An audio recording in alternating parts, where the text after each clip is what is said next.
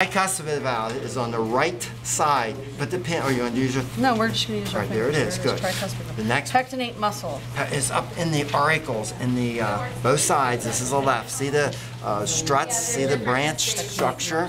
Right. Coronary sinuses. Coronary sinus is, all right, it's on the posterior side, outside. Oh, yeah, this is the correct side.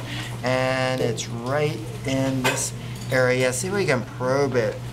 The coronary sinus. Let's see if we can probe it from the right side. Okay, we'll need a nice probe. Right here. Yeah, that's it. A nice probe. And coronary sinus is right here. Yeah, there it is. I thought, there it is on the posterior side. That's external. And I had to probe it inside the right atrium, and that's the coronary sinus. The big, it's a vein, but it's real fat, so they call it a sinus. Papillary muscles. Oh, that's neat. Oh, that's easy. All right, pull it. And this is, here's your papillary muscles, are projections of the myocardium that are attached to the chordae tendineae that are attached to the cusps of the valves. This is the mitral, by the way. This is the thick side. See that? Mm-hmm. Yeah, that's good. Oh, let me do this. Wait a minute. Here's your papillary muscle here. Whoa. See that? All right. All right, so then chordae tendineae. And there's the chordae tendineae between the papillary muscles and the cusps, and during systole, it contracts and pulls that cusp so it won't prolapse, so it keeps it down. Prolapse, right. So then we have the moderator band, which we found right in here. We only had one moderator band right there. Hold that down. Ready? Yeah, just hold that. Right here? Oh yeah, there it is. And the number 6. It connects the wall of the ventricles to the septum and adds strength. That's a good one, nice and thick. And there, look, here's a branch of it. See the variations? Mm-hmm. Okay. All right, so then you have the pulmonic semillary valve.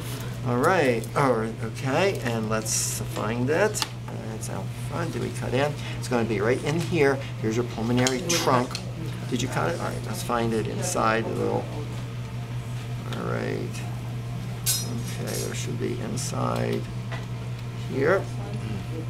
All right, let's find it. Oh, here it is. Here, whoops. Here's your pulmonary trunk, and inside are 3 cusps of the pulmonic semilunar valve there. And it's inside. You can't see the valves. What about the mitral valve? Mitral valve, we can see it. I'm going to run the left side. Here are some cusps of the mitral valve. There's 2 major cusps. They're run together, and of course they're attached to the chordae tendineae. This is the thick side, how thick the ventricle is compared to the right side. Aortic semilunar valve.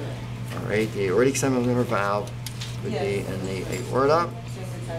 And let's find the aorta. This is the one we cut open. Here's the ascending aorta.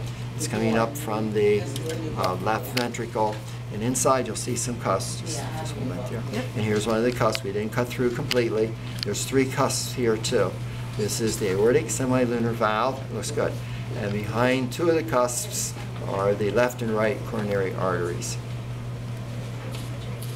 All right, so you got the right. Okay, interventricular septum. All right, it's right here. It's the septum between the right side and the left side. This is not an anatomical. Yeah, well, yes, actually it is. It's just cut. All right, so where's the fossa ovalis? Fossa ovalis. Okay, it would be in the atria, and it's on the right side. Oh, you have a pin there. Very good. Number 14. It's just a depression. It's remnant of when it was the foramen ovale. It was a hole at one time called the foramen ovale. All right, so then the coronary sulcus. The coronary sulcus should be in the same area. Yeah, it goes all the way around. It's sort of on the outside. It's between the atria. It's right in this area. We have our coronary arteries there. There's one of them there. And it goes all, the sulcus goes all the way around. It's like this. All the way around, posterior and anterior.